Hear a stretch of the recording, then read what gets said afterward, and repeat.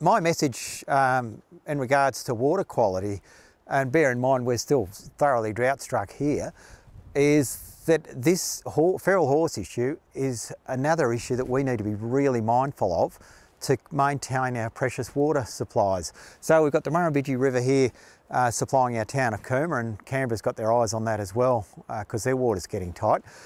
And we just simply can't afford to have horses making a mess of it and destroying it. So the way it used to work was the sphagnum moss bogs would hold the water from the rain and release it slowly throughout the year, so little animals could survive in their bogs and the streams would continue to flow slowly through the grasslands and chains of ponds. But now the horses have stoved in all those banks, the water rips through in a storm and then the creeks dry up and our water quality is degraded terribly. So my message is clear to the voters of Eden Monaro.